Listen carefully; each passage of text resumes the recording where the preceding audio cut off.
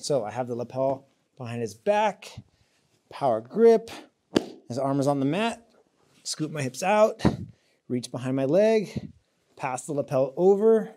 Okay, maybe I'm fighting with his hand, I can step through easily.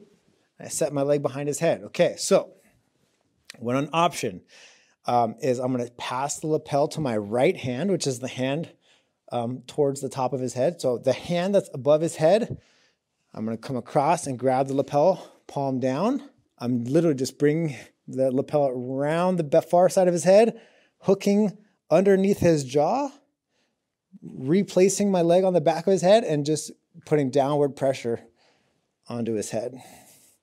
Okay, so again, you can imagine if you're putting a lot of pressure on his head, he doesn't like that. He's trying to posture his head up. Maybe he, I don't know, maybe your leg slips off his head. You loop it and throw it back on the top of his head.